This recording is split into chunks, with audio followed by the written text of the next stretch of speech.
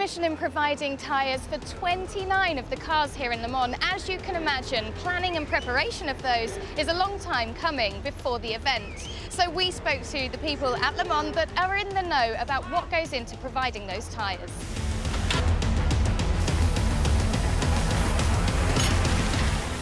In Le Mans, okay, you come back, you refuel, you cannot change your tires at the same time that they're refueling, okay? So if you want to change your tires, it's 25 seconds penalty. It's true in LMP1, it's true in GT. So the first thing that the teams are coming back to us and say, make a tire for 2, 3, 4 stints so we can save these 25 seconds. So what we learn in LMP1 is also, very useful.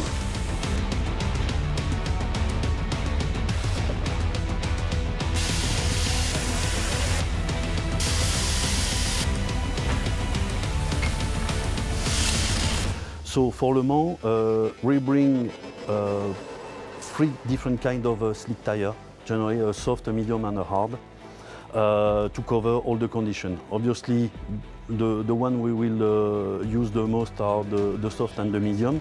The soft has a nighttime tire and the medium has a daytime. And in case of very hot weather, we have a kind of spare, which is the hard tire to cover.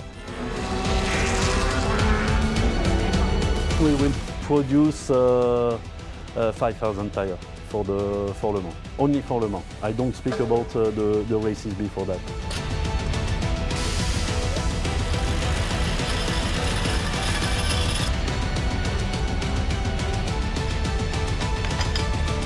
Le Mans finishes, at 3 o'clock. I would say we take a couple of hours to rest, but the following morning we think already about the next edition of Le Mans.